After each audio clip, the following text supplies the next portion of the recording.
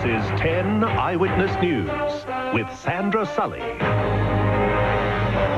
The ALP revelling in the success of Carmen Lawrence in the Freemantle by-election. High-level talks plan to ease Greek-Macedonian tensions as attacks continue in Melbourne.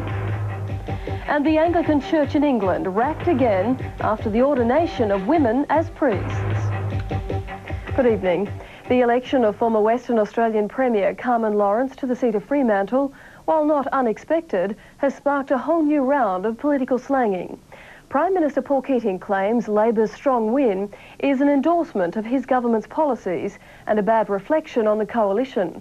However, Opposition Leader John Hewson says the swing to the government was won purely by the personal appeal of Dr Lawrence.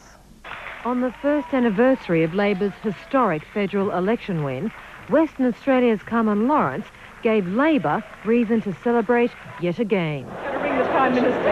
Okay. The Fremantle doctor delivered Paul Keating a swing of just over 1% in the by-election. It's a mark from the public to the government for having sensible policies, and there's a heavy mark against the coalition for a garbage tin campaign. Paul Keating is planning his fourth ministerial reshuffle in 3 months and says the days of the super ministries are over.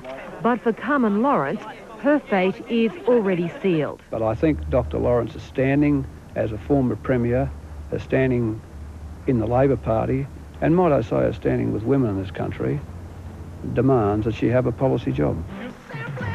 In Sydney, the Liberal Party celebrated the by-election loss with the campaign launch of their own candidate for the seat of Mackellar.